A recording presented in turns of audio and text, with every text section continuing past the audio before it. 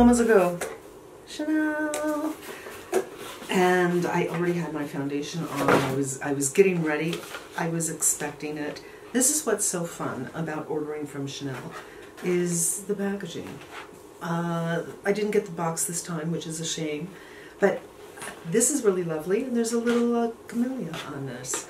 So this is the Chanel Holiday Collection, and I think this is an extra that I ordered, or I asked for. They give you extras, usually 2 samples, and I got a lip color, and the eyeshadow palette, and the highlighter. So this is what they look like in their packages. I usually don't show because, you know, how interesting is that? Not terribly. Hi, baby girl. But here we go. We're gonna open them up and put them on the face and see what the deal is. So here, you know, comes in its little sleeper, and it has a little gold Chanel emblem. Oh, okay. So this is what she looks like, and we are definitely going to do some swatches currently. So it looks like there are no mattes in here. The birds are singing to you today. So we have kind of a dirty gold, kind of a pewter color, a black, a champagne, and a silver. All really handy for the holidays. And we'll give you a variety of looks depending on really pretty. Depending if you were going for silver. I do own some silver things that I wear during the holiday. So those are those 3 colors. And this pewter is lovely. That looks, for me, well, something I could wear every day.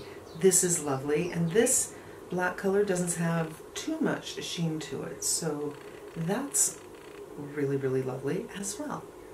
And here they are on the hand. They're very smooth. And now for the final 2 shades, this kind of champagne and this silver, which is super pretty. It looks like there might be a little bit of sheerness to this silver color. Maybe even to this as well, but not as much. Yeah, there's a little bit sparkle, I think, in the silver. Look at that. So pretty. So maybe the best application for that wouldn't be all over the lid, but a little twinkle right through here. All right, so that is very exciting. For the highlighter, its own little case and a little brush. I actually happen to like their brushes when they put them in the blushes from time to time, and they put them in highlighters from time to time. And we have 2 shades again.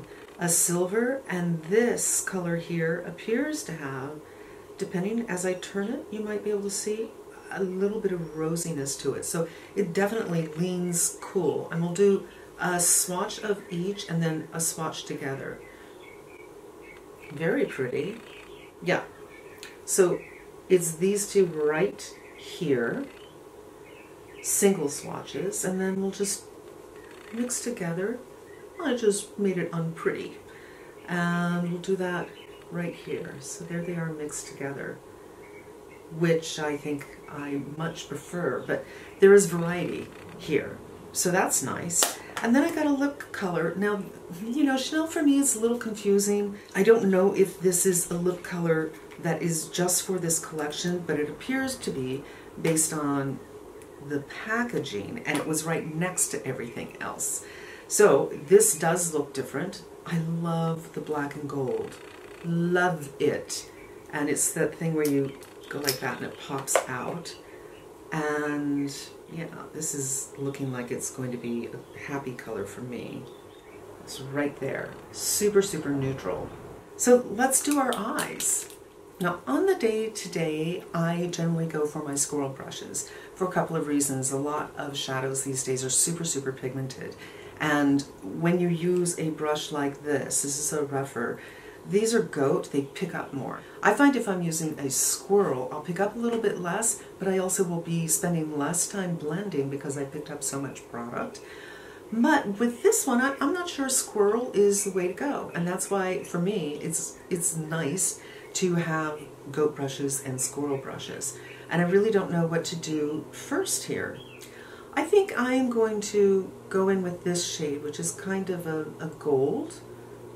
So it's not picking up a terrible amount. I'm glad that I went with a goat. I think a squirrel just might not be the way you want to go with this. And super sheer, super pretty this way, honestly. If you want an undone look or a very subdued look, you just go on with a little of this in low lighting and candlelight. It'll just give you a little bit of something. So I think the look is actually going to be kind of sheer overall. We'll see. And that is the Max 15 that I used. I'm just going to call them out because I just did a video on them. Again, I'm doing a fluffy. This is the Max 15, and it fits very nicely, and it's picking up nicely too. So this color I think is a bit darker. And give myself a little something. I think this, yes. Yeah. I was just going to do the outer, but it's such a pretty color. I would call it a pewter color, but I think people have different ideas of pewter versus bronze. To me, bronze has yellow in it. It's a warmer color, where this one is cooler. Isn't that pretty? Look at that. Hello. Hello. Okay. Now I do wonder if you don't like this coolness. I don't think it's really, really, really cool, but if you don't, maybe you would want to do a little bit of this on top of it. So I'm going to take this flat brush, although this is the O2 Mini. I think, yeah, you can really kind of see it with the flat brush. I think if I had gone on with a fluffy, it would have been the kind of patina of those two colors together. So you'd still have that darkness, but with a little bit of warmth to it. Not that it's not pretty. It's super pretty this way. But different effect. I'm going to take the tip of this and go in with the black. So obviously we're doing an evening look. I might even do a little under my eye. We'll see. But for now, I'm going to just run this by my lash line. Can you believe those birds? This is what it used to sound like in spring. I'm honestly using the black because it's here so you can see how it performs.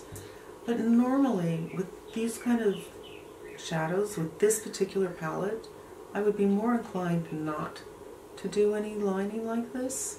I think it can be more fun for me, more suitable to my face. Whatever's left, I haven't done my concealer yet, so I'm just going to do a little, and if it ends up being too much, I can take it off later on. And I'm actually, on this eye, I'm not going to take it all the way so the top and the bottom meets. I'll leave it a little open because that will help to open up smaller eyes. And if I had a Q-tip right here, which I do not, I would kind of take this away. And that will just help keep everything a little open. Okay, I like it. I'm taking another brush now that that's dirty, and I'm just going to pick up this silver color because I think it might be very, very pretty there. Again, I haven't done concealer, so probably shouldn't, but yes. It's super pretty there. Super pretty. Wow. Wow. Okay. I'm liking it. I feel like the only thing that's missing for me is a matte color to kind of bring everything up. I need that definition because of my hoodedness. You know what would be great? One of these Merits. I've never tried this before, using the Merit for doing this right up here when I have a powder on. It could be a disaster. This is the color Studio, and I use this so often.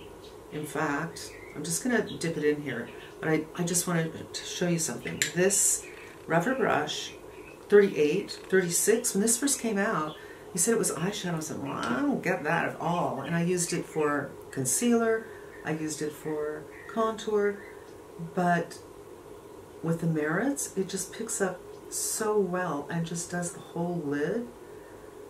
So again, this color, maybe not. This is just an experiment, but I think it's given me what I need. I'm going on very, very lightly. I don't know, to me, this just helps get rid of the hood so I don't look like two little eyeballs and a big, big hood, although I don't think this color is 100%. But if you're not hooded, you're not going to need this, and you can just put together a really pretty kind of, well, you can do a big evening look, or you can do a bit of a diaphanous romantic look.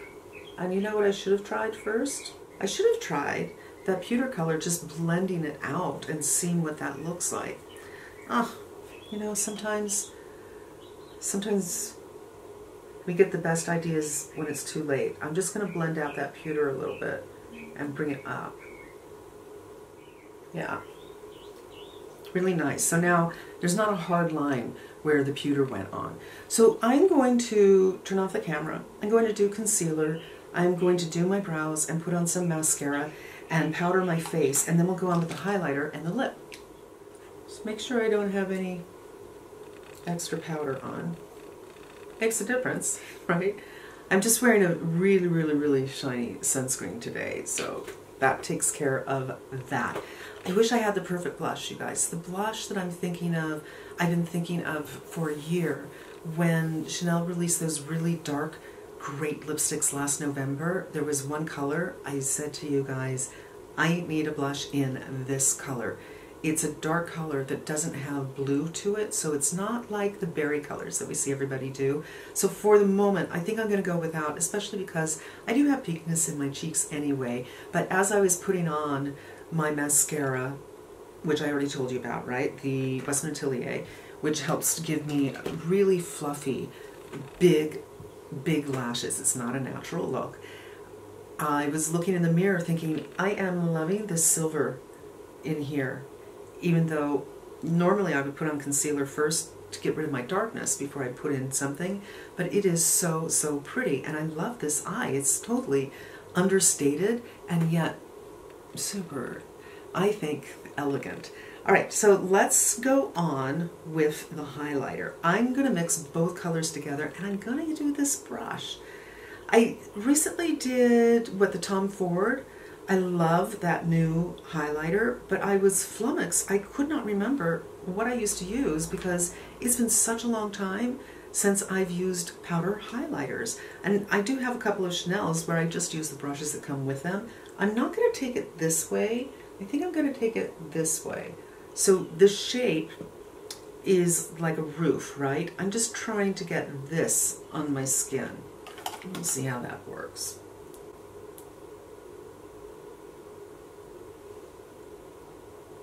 It's subtle, the way I've applied it. I see it on the brush, so it is there. I'm going with the second. There, now I can really see it. Look at that.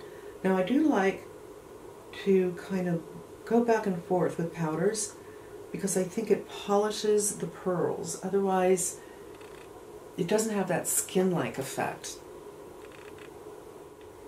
I can definitely see it on this side because this is where my door is open. That's really, really pretty. Now the Tom Ford, just because I have it right here, is more pinky, and it is also really, really beautiful. Let's just do comparison swatches because we're here. This is the Tom Ford, and then I'm just going to do a swatch of this one. So that's the dark color, the top color, and the Chanel's right here. This is the Tom Ford, and I'm going to mix the both of them together, and this is mix both together. So the white one's right here. That's really, they're not the same. The Tom Ford is so, so much pink. Good, I have an excuse to keep both. And now let's go on with this lip color. I'm not sure that I've ever tried this formula before. It's really very, very comfortable. It doesn't have a heaviness to it. It reminds me of the Gucci. So the Gucci has something like this that's quite thin, and that one has a heaviness to it that I don't really love all that much, but super, super pretty look. I am loving the eyes and this highlighter. You see, look at that. I think I saw some sparkles in it before I buffed it. I think buffing is 100% key. You can't see it so much on this side. But, okay. I think this is a beautiful, beautiful collection, and I'm really glad that I got it and was able to show it for you. I think for me, if somebody said you can only keep one thing, who would be so mean? Who would be so mean to say that? It would be the eyeshadow, because I have something on my nose.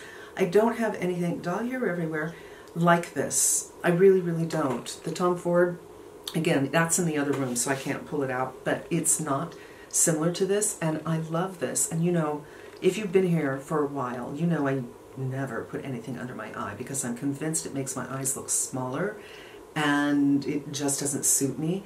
But the way I applied this, I didn't even blend it out again. I just put it on in front of you guys, and you know, I was thinking that I would have to go in with something like this and just do a little bit blend, but I didn't, and I think it's so great. Again, blush for me, probably not necessary because it's an evening look. I'd want to be more subtle, and I don't have the perfect color, but my cheeks are working out fine. And the highlight is lovely. And the lip is really lovely. I'll be keeping all of them, but if someone were to say one thing only, this would be it, because I think this is unique to anything that I own. And yes, as I said, if you're like me and you need to give yourself a hood, I think if I had just blended out this pewter color, I would have been fine. But I have to say this merit color worked very, very well for me as well. So that is it, you guys. That is the Chanel Holiday 2023 on my face. Super easy to use. I do like them with a Words Goat brush. I don't think that these would pick up very well with a softer brush, with a squirrel brush. And I do think you can easily get just a beautiful wash, like this first color that I went on. Beautiful wash. A wash of that, a wash of this, a wash of this. These are the wash colors, I think. Although that silver, you can really, it has a pow to it. And these are the denser colors. And honestly, you could, I could, if I wanted a darker eye, although this offers me plenty of darkness, you could put this on your lid because it's not really, really opaque. And oftentimes I find that black mattes not only are super opaque, but they're also really powdery and they tend to drop. And that's no fun. And this doesn't have that powdery nature. So that's it, you guys. I'm really super glad that I gave it a try, and I hope it was helpful, and I hope you come back again. I just love hearing the birds. And until we meet again, be smart and safe, and I'm wishing you good health.